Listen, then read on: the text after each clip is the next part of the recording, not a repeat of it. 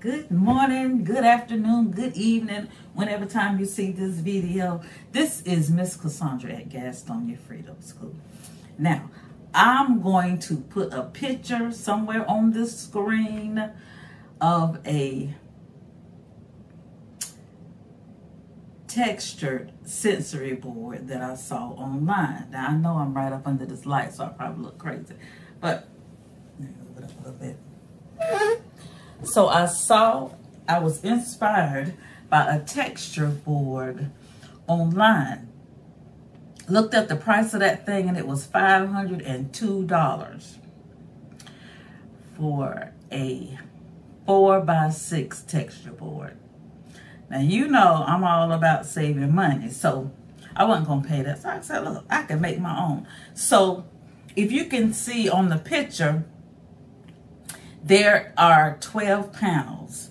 Now, I'm not going to do 12 panels. I'm going to do 6 because I want to be able to take our texture board inside and outside. It's going to be a part of our sensory garden also. And then it's going to go in our chill room here at the school, Gastonia Freedom School. So what I've done, I found a picture that I had got from the thrift store that I'm going to use for my frame. I'm not going to use this side. I'm going to use this side. And this is going to be my frame for my textures. My actual board that's going to be mobile. And I'm going to use for my textures, I'm going to use some old painting canvases that I had from some paint parties. I'm going to use these, and I'm going to use this side. And I've already started. I've put some textures in one of these, and I'm going to sand this down, and then I'm going to place the panels in my board. It's going to go like this, or like this. I don't know which way is going to be best, but when I get all the textures made, I will let you see how it's gonna be, so stay tuned. So I'm back. I got a lot of work done. So I've glued my textures in. This is a part of a yoga mat. That's what this is. This is a piece of linoleum that goes on a kitchen or bathroom floor. Very smooth texture. I think the kids would love that. This texture here are some housings for some bullets that I used at the shooting range. And I think the kids will really enjoy feeling that texture. This is a piece of carpet square that I cut out of an old rug. This piece is has some binding for some old notebooks that some people donated. And as you can see, I used my old painting canvases that I had, sanded these down really nice.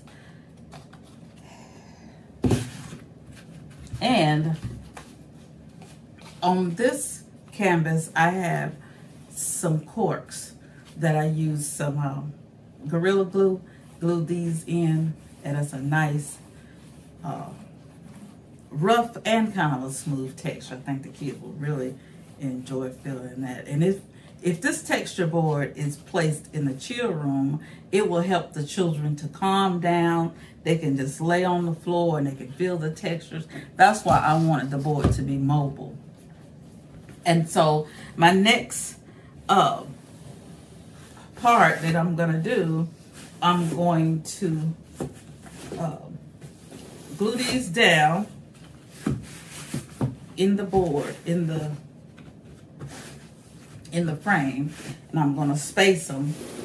I'm going to put some clear coating on these, so when we do take it outside in our sensory garden, it won't, you know, mess up with the weather.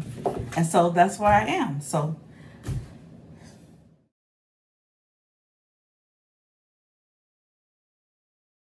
okay guys, here is the finished product. This is my textured sensory board. Of course, I painted it blue. It's lightweight, it's mobile. I can put it in the chill room or take it outside or take it wherever. Like I said, these are casings for ammunition. This is a yoga mat piece. This is a piece of linoleum tile. This is a carpet square. These are corks, and these are notebook binder things. And so, as opposed to $501 online for a textured sensory board, this one cost $0 out of things that I had laying around.